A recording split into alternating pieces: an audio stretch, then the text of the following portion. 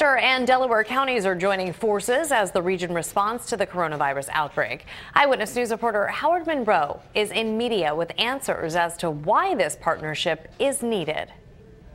The issue is Delaware County doesn't have its own health department, and now the governor and the state health department had to approve this merger.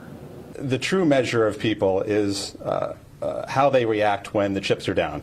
When things are not going that well, are they there for you still?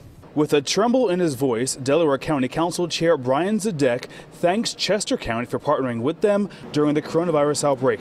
Delaware County is currently dealing with 14 positive coronavirus cases, but they have no way of responding to them on their own. Together, we have trained, planned, and practiced for a situation such as this.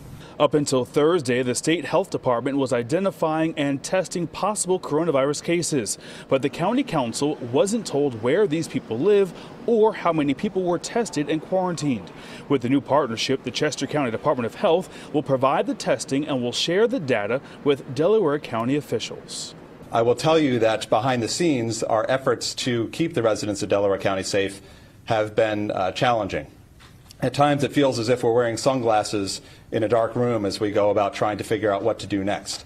And some of that is because of the fact that we don't have a health department. Delaware County officials say they are now in the process of establishing their own health department. In media, Howard Monroe, CBS 3 Eyewitness News. The city